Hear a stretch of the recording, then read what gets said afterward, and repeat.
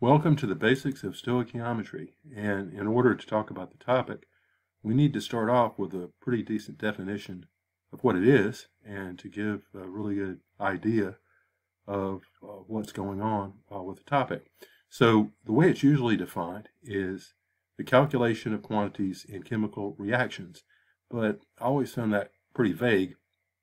So oftentimes I'll introduce it as how much stuff you start out a reaction with in the real world and how much other stuff you have at the end. And I usually do start this out by using a cooking analogy, which works pretty well. So suppose you have 5 people coming over for dinner. All right. And you know they're going to show up. And you've got this casserole recipe that serves 5 people. And among other stuff that goes in it, it calls for 1 pound of ground beef. But then later you find out at the last minute that everybody has also invited their boyfriend or girlfriend, and suddenly you're cooking for 10 people. All right. And so the big dilemma is, how in the world will you know how much ground beef to make casserole for 10 people? How much ground beef do you need? It's just a huge dilemma. What are you going to do? Because your recipe only shows that you use 1 pound for 5 people, and how in the world are you going to figure out for 10? And if you're really honestly stuck on that, it might be a good idea just to stick to microwave stuff. But anyway, like most people, if you immediately see that you just simply double the recipe, which includes using 2 pounds of ground beef instead of just 1 pound, then congratulations, you understand the basic principle of stoichiometry. Just sometimes you need not exactly the same amount as what is called for in the recipe, and you don't really have to be a master cook to figure that out. So in chemistry, we don't have recipes, we have chemical formulas to tell us what amounts of stuff we start with and what we're supposed to have when we're done. So as an example here, we've got, essentially it's an abbreviation for the photosynthesis reactions, carbon dioxide and water forming sugar and oxygen. But you remember from prior lessons, I'm sure, that the reactants are what we start with and the products are what we have at the end. And usually stoichiometry involves predicting exactly what amount we'll end up with if we start out with a different amount than what is shown in the chemical equation. All right. So the only other thing that I wanted to add sort of parenthetically is that the chemical equation has to be balanced to begin working a stoichiometry problem. Oftentimes you'll see stoichiometry tutorials and they'll go off into kind of a tangent balancing equations, and we're not doing that here. I'm just going to show you the stoichiometry. But it does have to be balanced in order to begin working the problems. All right. So the numbers out front, which are the coefficients, are often read as the number of molecules involved in a reaction. Very often in chemistry books, depending on the topic, the interpretation will be the number of molecules, like you see the illustration here. But in stoichiometry, the coefficients are read as the number of moles. All right. That's an important thing in interpreting stoichiometry.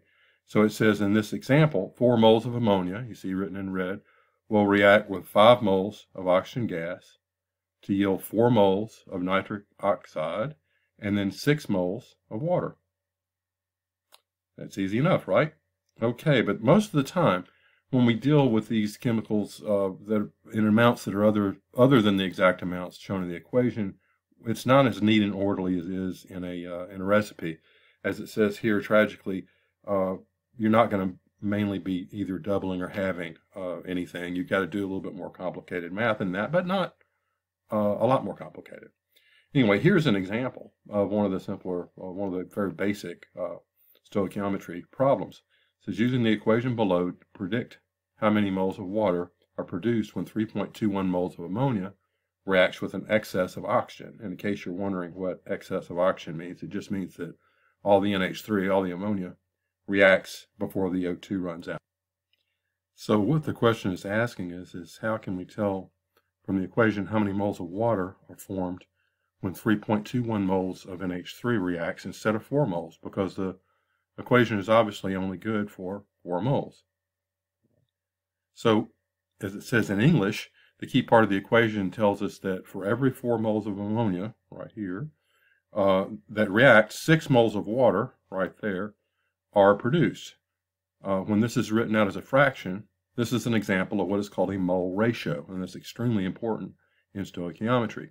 It's the ratio of the number of moles of any two reactants or products in a chemical reaction. But where do we get the mole ratios from to use as our conversion factors? That sometimes is a little bit of a stumbling block initially, but fortunately they're going to be right in front of your face. You get the mole ratios from the equation itself. For example, the ratio of O2 to H2O, as you can see here, is 5 to 6, usually written with a little colon like that. O2 to NO is 5 to 4, as you would predict. And NH3 to H2O, which is the question that we're wondering about here, is 4 to 6.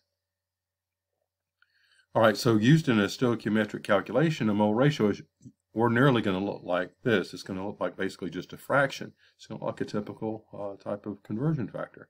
And obviously, depending on what you're converting is depending on what is in the numerator and the denominator. What needs to be canceled, as it says here. All right, so in the very simplest case, there are some stoichiometry problems that are like this, that everything's in moles. And if that's the case, you're just going to write down your given value, which is 3.21 moles of NH3, and multiply it by the appropriate mole ratio, just making sure it lines up and cancels. So there's the given value. And if you notice here, the given value has the units of moles of NH3. So we're going to want to make sure and put moles of NH3 in the denominator. We do that here. We cancel everything out. And we say 3.21 times 6. We hit equals and then divide by 4. And we're going to have 4.82 moles of water. All right, so this means basically that in real life, if we reacted 3.21 moles of NH3 instead of 4, then the reaction is going to generate 4.82 moles of water instead of 6. And again, it's just like altering a recipe for a different number of people showing up at your house.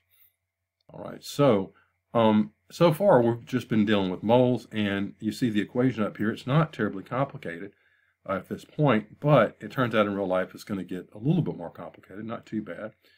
The main thing is because that there's no lab instrument like Star Trek or something that scans and reads the amount of moles in a sample or the number of molecules or whatever. So in the real world, you almost always are going to be starting out with a number of grams. So for a stoichiometry problem to work, the mole ratio must be multiplied or divided by, and I don't often say wait for it, but wait for it because it's important, moles. You have to have everything converted into moles. All right, so a summary here is what we've done, what we just got through looking at, what we just got through doing was taking moles of reactant, kind of running it through the mole ratio conversion factor, and then converting it into moles of product. We did that with the ammonia and the water in the previous reaction.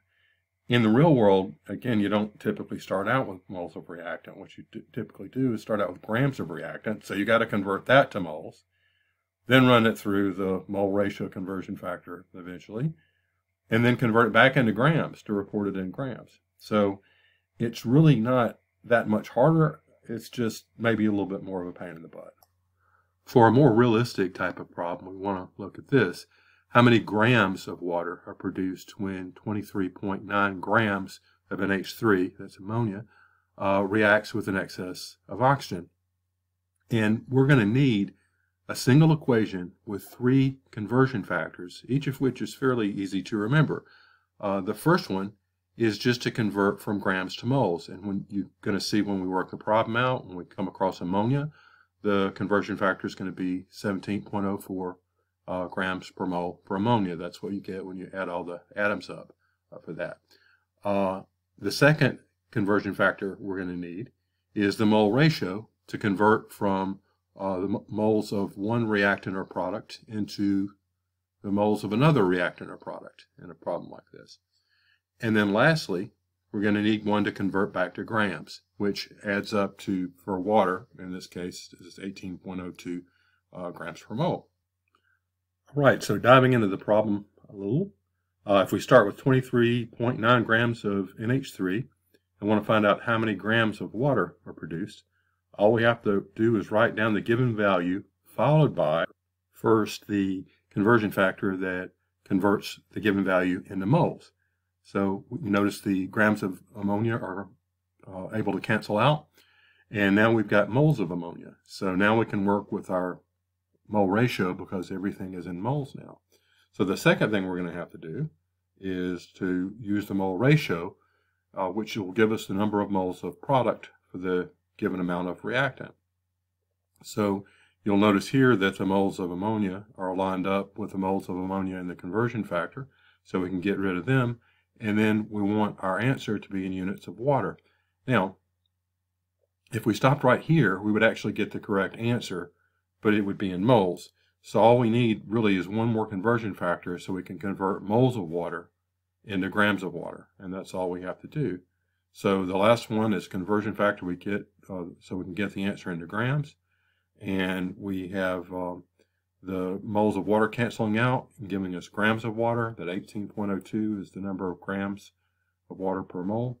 Then all we have to do is do the math, multiply across the top, multiply across the bottom, take the ratio. We end up getting 37.9 grams of water, and that is it. And this is a fairly representative stoichiometry problem. There's another way of working this that I find easier, but either way you want to work it, I'm going to show you this way, and if you like it, that's great. If you don't, you can work it the other way. Anyway, it involves, instead of having one big long equation with 3 conversion factors, you basically have 3 smaller equations, each with one conversion factor. It just seems easier to follow that way. And the way it works is basically just having 3 short steps, like I said, but including what's called guard digits, which I'll show you in a second. It's really nothing to include, that will avoid rounding errors. So let me show you this. The step 1, predictably enough, is convert to moles. So it's just a step where you take the given value and convert it to moles. Hopefully everybody knows how to do that by now. But the only thing is you don't round it until you get to the end. So you don't round this step. You leave a couple of extra what are called guard digits. And the reason you do that is if you go ahead and round it with every step, with 3 steps, each time you're rounding, you're leaving off information. And by the time you get to the end, you throw some error into there. So you want to leave those guard digits in there.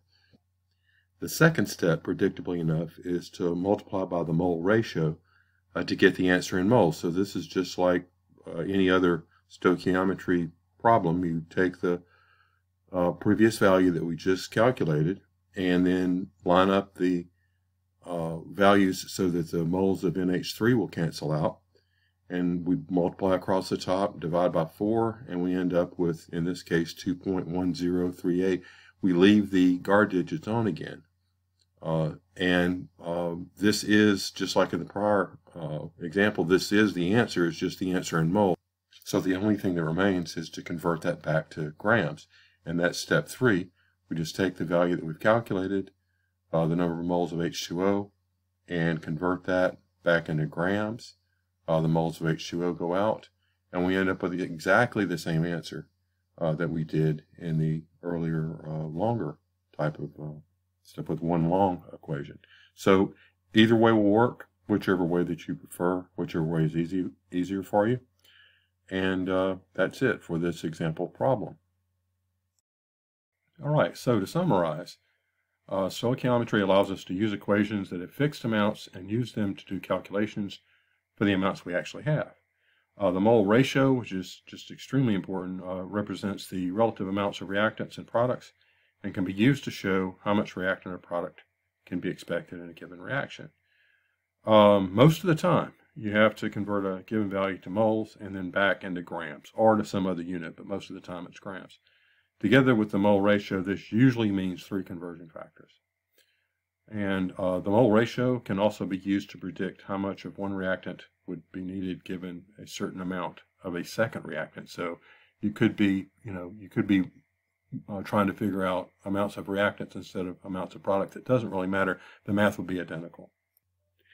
And also, sometimes when dealing with gases, the answer is going to need to be given in liters instead of in grams. And the same principles are going to apply, but it's just going to have slightly different conversion factors. That will really be the only difference. But I am going to show those in a separate tutorial. And that is it.